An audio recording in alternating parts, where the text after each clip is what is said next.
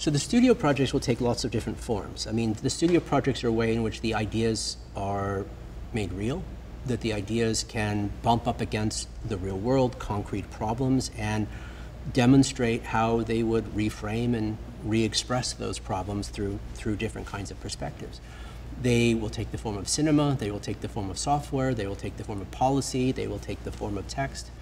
Together, one hopes, they will represent a kind of emergent school of thought, where one that may look very different than the other actually feels like it's in the same universe as the other, that they constitute a kind of portfolio of possibilities for how we might, as I say, reorient planetary scale computation in a different way.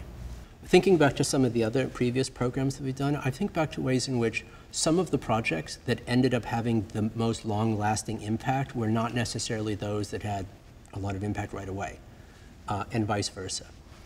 In many cases, the impact of some of the projects is how they are imitated and how they take on a life of their own, right? There may be some projects where we're like, this is great, this is a lovely idea, let's do it. There may be other projects that have implications, that reorient or reframe the problem in a way that resonates, and it may resonate over a longer period of time. And you end up seeing the impact in the subsequent work by other people that was inspired or thought about as a kind of new foundational gesture. In other words, there's a lot of value to kind of, reorienting the angle by which something is moving on its momentum, because in a few years' time, that reorientation has shifted it quite dramatically. We want to make new philosophy. We want to generate a kind of school of thought around philosophy in relationship to technology, but we also want this thinking to have impact. But impact can mean a lot of different things, and to the extent to which that impact would mean other people who are not part of the program, inspired, engaging with the work, it's wonderful. There's probably two ways in which the work could be engaged with the work of policy and political thought in different kinds of ways. Some maybe more immediate, tactical and pragmatic, and other more higher level or conceptual. We'll be working around very concrete problems: carbon taxation or carbon pricing, AI regulation.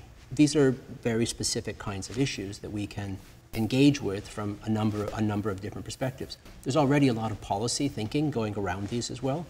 I'd like to think that our perspective on these will provide a different angle that may prove efficacious in ways in which others don't. But as a philosophy program, it may be in some ways that the ways in which our impact on the policy sphere may be most profound is in thinking about what are we making policy about? Like, where is the policy intervention needs to happen? Who needs to be at the table in relationship to this policy intervention? What mechanisms and institutions need to be at work and in play in order for this kind of intervention to actually have the traction and impact that it would need to have? It very well may be that the political institutions that we have inherited from the late 20th century are not the right platforms for the implementations of the policies we need for the 21st century.